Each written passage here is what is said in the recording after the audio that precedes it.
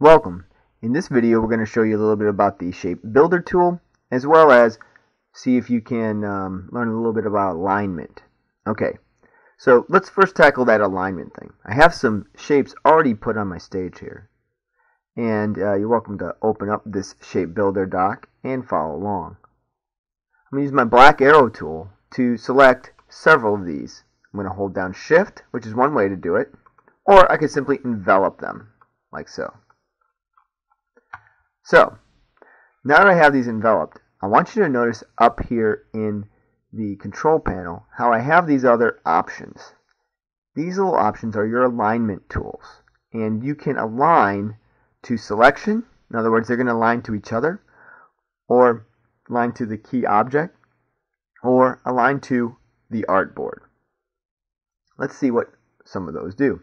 Align to selection. I click this little thing, align horizontal left. That means the left side of each of these should be all along a left line. And because I'm aligning them to each other, it's probably going to pick the thing that's leftmost. Let's see what happens.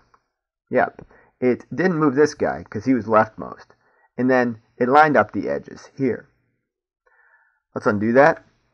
Let's see what horizontal center. So they all kind of cinched together to line up in the middle. And right. So they lined up on this because it was farthest right. Alright, I'm going to undo that. Let's do vertical align top. They all end up on the top. Let's do vertical align center. They all end up in the center. Vertical align bottom. So you see how those work. Vertically distribute the top. You see how that works? I'm going to undo a couple of those. And you can distribute as well based on these. And what that is that's just trying to align them where they're distributed evenly. That's like the space is what we're talking about. So you can also set these things up to align to the artboard. So when you do that, left is going to actually sync it all the way to the left or up to the top and so on. Now, I want you to know that just because these are on top of each other, it doesn't mean that they're connected. Okay, I'm going to undo, and I want you to understand what you can do. Let's say I have this circle here. Let's say I want to duplicate it. I'm just going to hold down Alt while I'm on the black arrow tool and drag out a copy. Maybe I'll drag out another copy and another copy. So I want to line up these dots. I select them all, and let's align them based upon, how about their middles? Notice they jumped all the way down because we're aligning to the artboard. I'm going to drag them back up. And let's see if we can distribute them because the space isn't right between them. So let's do it based on the middle. And look, now they're all spaced evenly. So this is a way to quickly align objects on your stage. Now I'm going to do some other craziness. Like, let's say I have all these objects here, and I want to select them all. And after I select them all, I'm going to align them to each other as well on the middle. So I've got this shape here, and you're like, okay, there's my shape. The problem is this is really several shapes, isn't it? If I click on this one, you see, they're all several shapes together.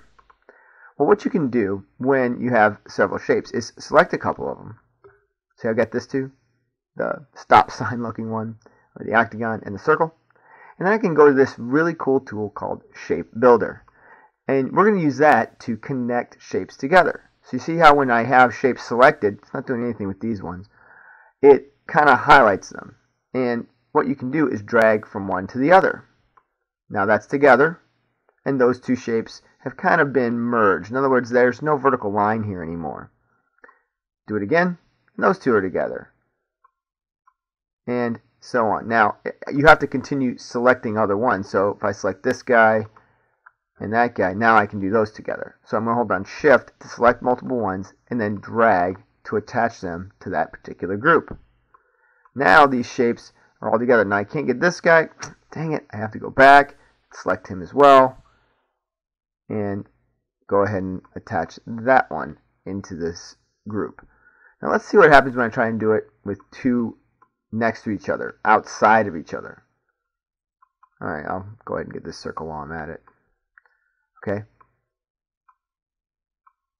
It's like, what are you trying to do? There's nothing to connect. You can't jump the different space between. It's kind of like you're looking with a contiguous situation. So here's what I want you to do.